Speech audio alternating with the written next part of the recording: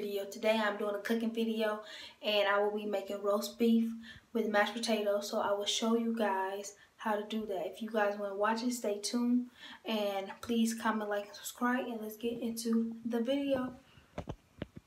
To start my roast beef, I am going to let it cook in the Instant Pot. I am letting it saute, and I already cut up my meat.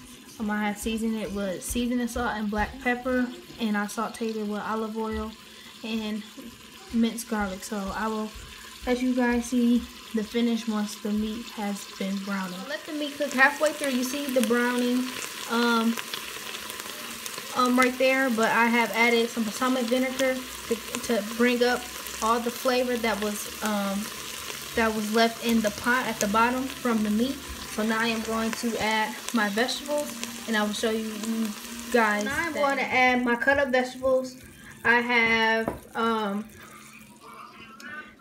carrots, red onions, green peppers, yellow peppers, red peppers. You can't see it, but yeah, I did red peppers and green peppers.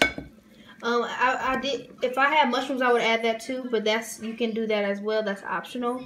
I do not have mashed potatoes. I thought I did, so I'm just gonna do long grain wild rice for the starch.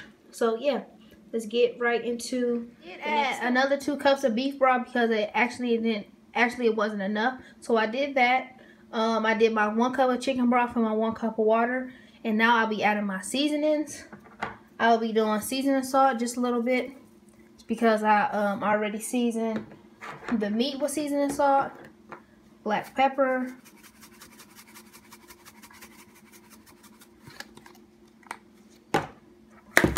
oops, snap,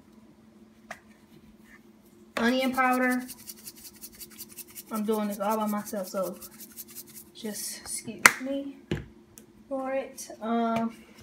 Chili powder, like that. Paprika, if that's how you pronounce it, I'm not sure. There you go. Garlic powder, even though there's already minced garlic in here, and sometimes I do another spoonful of minced garlic just because I love garlic so much. Or oregano. Add some herbs to it. Cilantro leaves.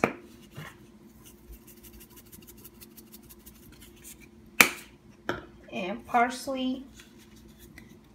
Hold on.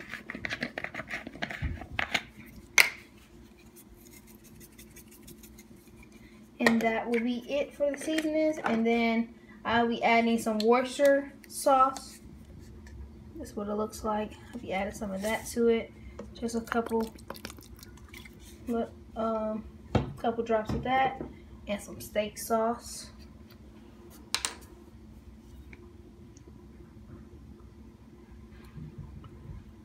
That should be enough.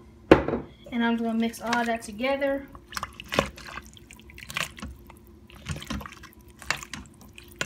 And then I am going to turn it on stew and let it cook for 35 minutes. And then I'll see you guys at the end.